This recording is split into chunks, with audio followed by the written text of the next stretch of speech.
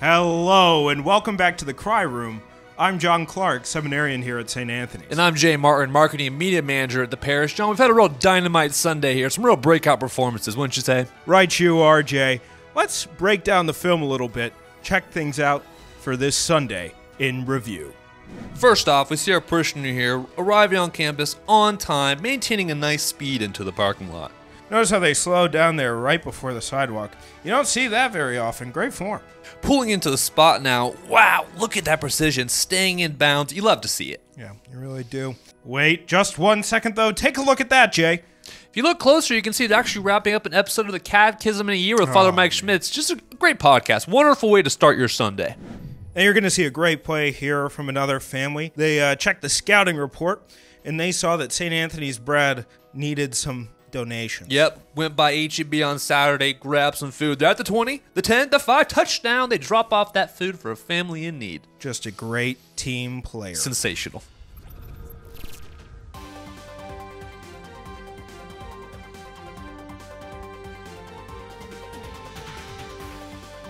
Now, as they enter into the church here, John, tell me what we got going on here. Well, you're going to see a great defensive play.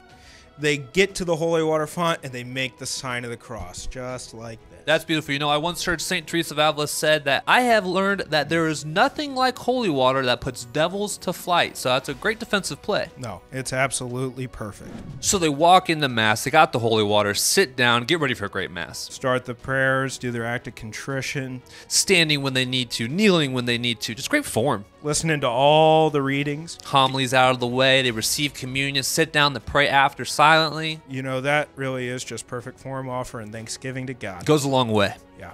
And one last game film for us to break down. You see on their way out, not only are they a good neighbor in the pews, but they're also a good neighbor in the parking lot. What's that movie just did right there, John? Well, that's the old Midwestern hand wave. Let them go right on by. You'd love to see that. It's a nice neighbor. Let's them merge. They head out on their way after another great Sunday at St. Anthony of Padua. You betcha, Jay. That's how you start your week off right. Right you are, John. Tune back in again soon. We'll be doing some play-by-play breakdown of the dedication Mass of the Our Lady of the Angels Chapel. Play-by-play. See you soon. God bless.